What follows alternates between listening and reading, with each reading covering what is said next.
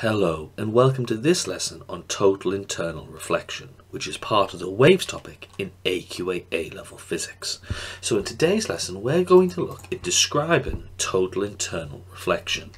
So if we've been successful and we've learnt in today's lesson, we should be able to draw a range of diagrams demonstrating total internal reflection, state that total internal reflection occurs when the angle of incidence is greater than the critical angle, and calculate the critical angle of a material using angles of incidence and refraction. So in today's lesson we're going to be looking at the following part of the AQA A-Level Physics specification: 3.3.2.3 refraction at a plane surface. So when a light wave travels from one medium to a less optically dense medium, it's refracted away from the normal. So we can say that the angle of refraction is larger than the angle of incidence, as shown in this particular diagram. So we know that when we increase the angle of incidence, we increase the angle of refraction. Now, as you increase the angle of incidence, that angle of refraction will get closer and closer and closer to 90 degrees. Now, eventually, if you keep on increasing our angle of incidence, the angle of refraction will equal 90 degrees. So eventually, the light refracts along the boundary. Now, the angle of incidence at which this happens at when the angle of refraction is 90 degrees is called the critical angle. Now, for this to happen for any boundary, the light must pass from a more optically dense medium into a less optically dense medium. So we can say that for this to happen at any boundary, the light must pass from a material with a higher refractive index to that of a material with a lower refractive index. So N1 must always be greater than N2. Now we can use this to work out a value for our critical angle, which is theta c, for any boundary with an equation. Now we know that sine theta c, so sine critical angle, is equal to N2 over N1, where N1 must be greater than N2. So theta c is the critical angle of the boundary, N1 is the refractive index of material 1, and N2 is the refractive index of material 2.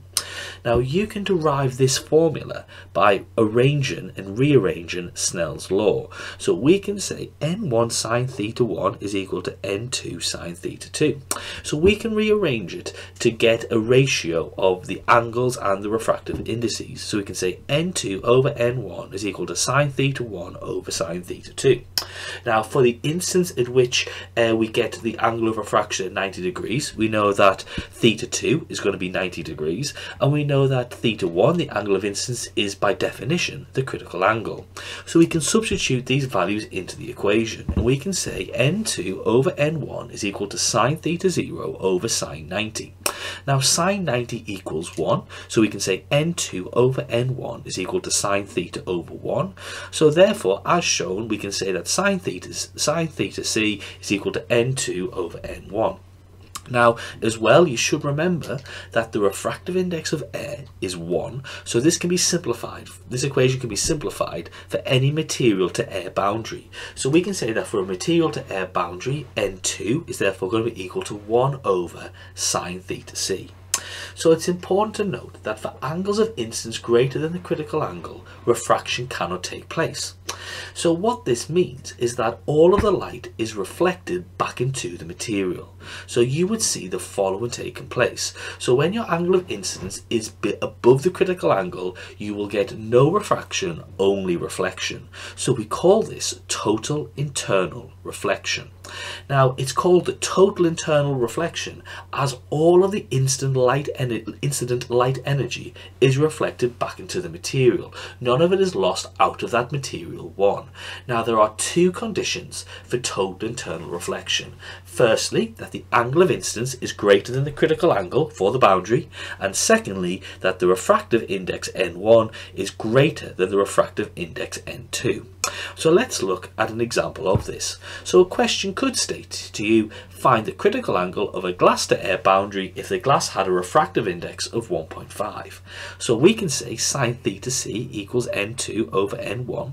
We know that N2 is air, so is what the refractive index is going to be 1. So therefore sine theta c equals 1 over 1.5. You work that through, and theta c is equal to 42 degrees. So anything above 42 degrees will lead to total internal reflection.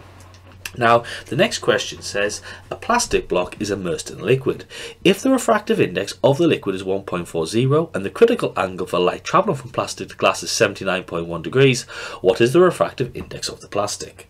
So we use our equation sine theta c equals n2 over n1. We rearrange it to find n1, which is the refractive index of the first material, which is the liquid. So the plastic, my apologies. So we can say n1 equals n2 over sine theta c. So we pop our numbers in, 1.4 over sine 79.1. So n1 is equal to 1.43, which makes sense because for this to take place, you've got to have n1 being greater than n2, which it is. So in today's lesson, what have we looked at? We've looked at the idea of total internal reflection and the idea of working out the critical angle by saying sine theta c is equal to n2 over n1. So if we've been successful and we've learned in today's lesson, you should be able to draw a range of diagrams to demonstrate total internal reflection. You should be able to state that the total internal reflection occurs when the angle of incidence is greater than the critical angle, and you should be able to calculate the critical angle of a material using things like the angles of incidence and the angles of refraction. So thank you very much for watching this lesson on total internal reflection, which is part of the waves topic in AQA A-Level Physics. Thank you very much for watching and have a lovely day.